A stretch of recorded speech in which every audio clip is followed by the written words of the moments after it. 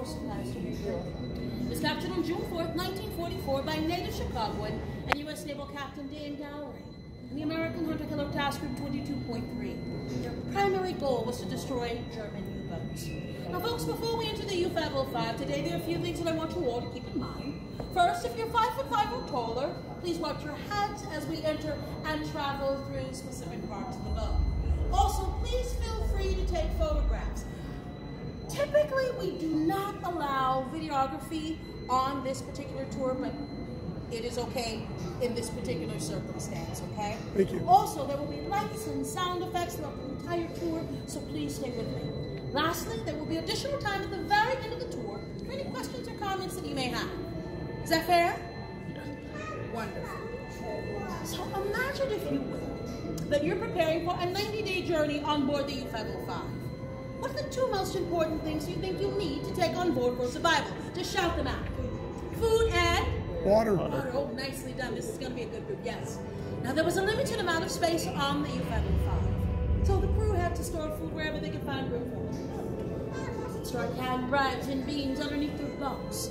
They would hang sausages and fresh fruit baskets on the pipes above their heads. And in fact, one of the two bathrooms on board the U-505 was completely packed with food. This meant that for more than half of the time that the crew was at sea, 59 men shared not two bathrooms, they shared one bathroom. They literally had to eat their way into that second bathroom. You mentioned water. There was a limited supply of fresh water. Now, this meant that the crew could only use water for three important reasons: cooking, drinking, and maintaining the batteries which powered the boat's electrical supply. Now, some of you may have noticed I haven't said anything at all about hygiene. That's because for the 90 days that the crew was at sea, they couldn't shave, they couldn't brush their teeth, they couldn't bathe. Instead, they swabbed with alcohol. Imagine how unpleasant it is. On top of that, they had one uniform for the entire 90-day tour. Now, if that was not enough, heat was another condition that made life on board the U-505 very difficult. Temperatures could reach up to 110 degrees in specific parts of the boat. Well, now that we've set the scene, let's enter the U-505 and see what a typical day was like. Shall we? Yes.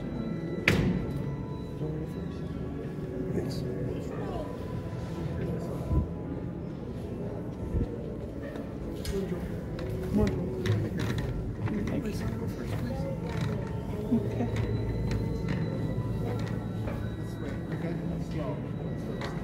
Welcome. Come on in. We've got plenty of room. All the way in. This way. Actually, can you come this way? Awesome. Thank you.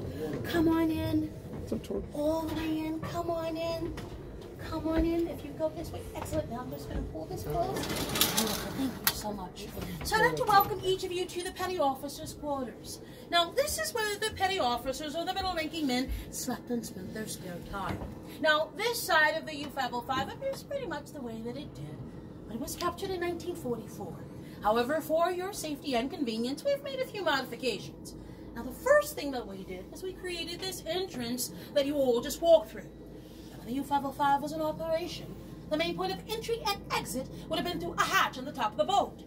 Also, we've lowered the floor and we've removed all of the bunks that occupied this side of the U-505. Now, you can see that the petty officers had their own bunks, and they also had a little bit of privacy. However, this was not the case for the lower-ranked enlisted men.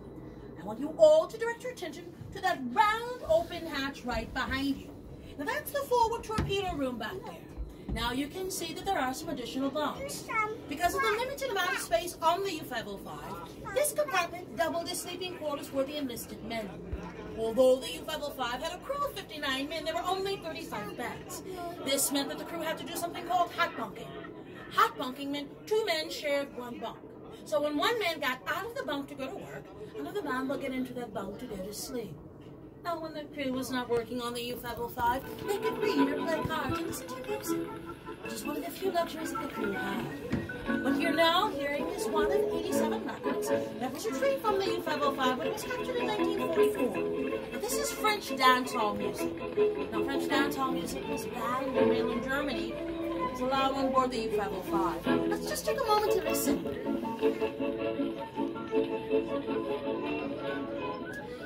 Now, there could be long periods of inactivity on board the u-505. But when a merchant supply ship was spotted, the crew of the u-505 would spring into action. Now, when a man patrolling the deck of the u-505 spotted a merchant supply ship on the horizon, the captain would ring the submarine's dive bell.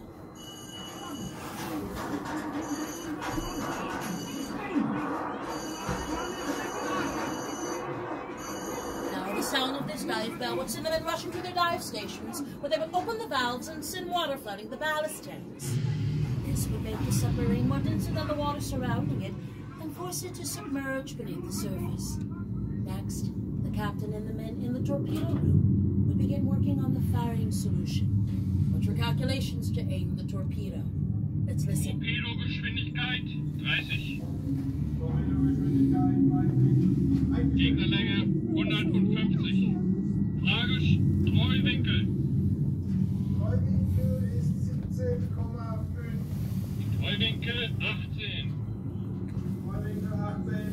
Eingestellt. The captain would then wait for the precise moment to give the command to fire the torpedo by saying the word los, which meant away. Becher fertig. Becher ist fertig. Becher. Los! Los! And with eager anticipation, they would wait. Now, the crew knew the exact amount of time that it would take the torpedo to hit its target. Silence was a miss, an explosion was a hit.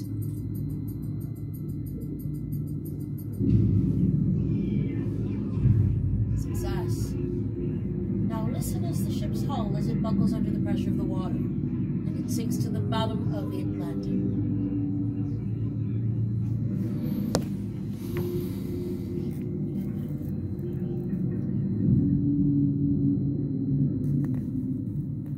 In all, the u-505 would sink and destroy 8 merchant supply ships. We'll continue our story in the control room. There you'll learn how Captain Daniel Gallery and the American Hunter-Killer Task Group captured the u-505 on June 4th, 1944. Now, on your way to the control room, as you travel right up the ramp to your left, you'll pass through the galley or the kitchen, where the cook prepared 3 hot meals each and every day, using 3 small hot plates and an oven just a little bit larger than the size of a men's shoebox. As you pass through the galley, I want you to imagine your own kitchen and what that may have been like. Next, you'll pass through the general officer's quarters, which is where the highest-ranking men slept, followed by the sound and radio rooms on your left, where the Enigma machine was kept, and the captain's quarters on your right. Let's stick together. Please watch your heads. I'll meet you all in the control room.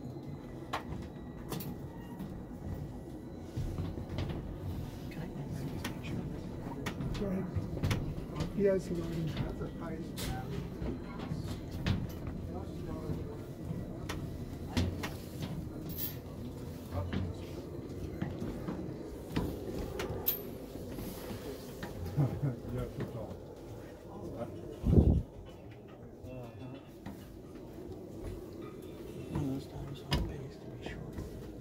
Yeah.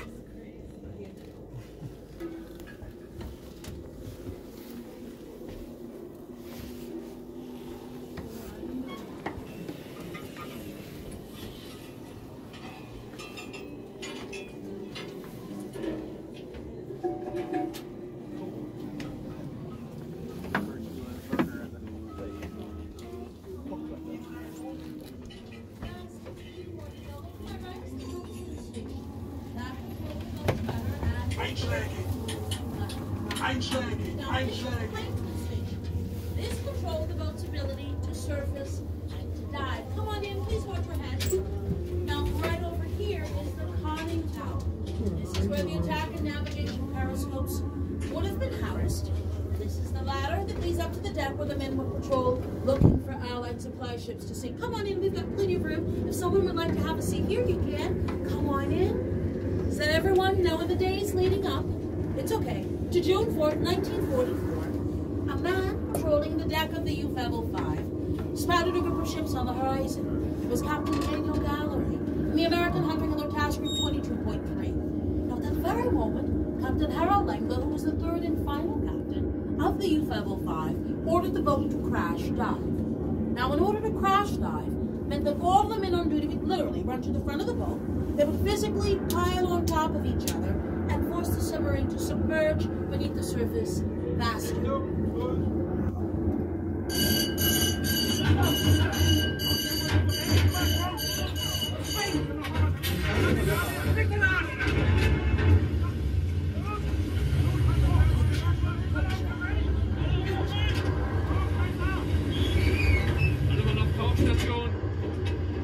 Now, if done successfully, they could be submerged in 37 seconds or less. Once the submarine was completely submerged, they would switch to battery power and stealth mode. Now, when they were in stealth, silence was the order of the day. Now, the crew knew that water conducts sound much better than air. So any loud talking, even a drop bridge, could be heard from miles away and could give away the location. Since they didn't know how long they would have to stay submerged beneath the Atlantic, their first priority was to conserve their battery power. So they dimmed the lights, they got all non-essential equipment, and they sent any off-duty crew to their bunks to reduce noise and oxygen consumption.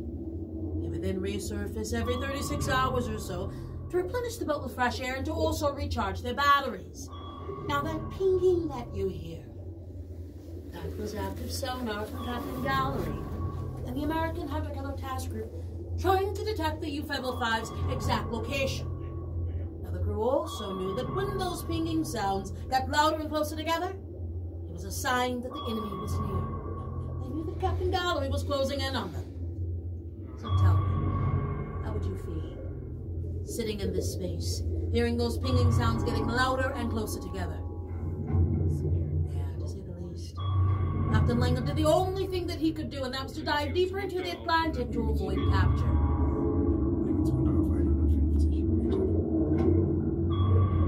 Now at this level, the very last thing that Captain Langham and his crew want to hear are splashes in the water. These are depth charges. Now, depth charges were underwater explosives specifically designed to destroy German U-boats. When Captain Langham and his crew heard those splashes in the water, the only thing that they could do would be to brace themselves for the impact of the explosions.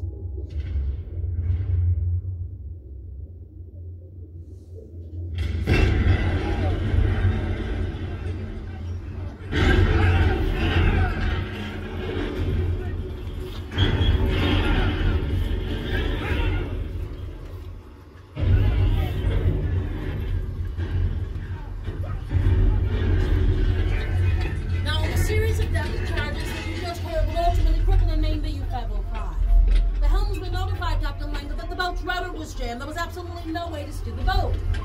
There were very few options. Captain Langham ordered his crew to surface the boat. And when they surfaced, they realized at that very moment that they are completely surrounded by Captain Gallery and the American Hunter Killer Task Group 2.3. They met by 6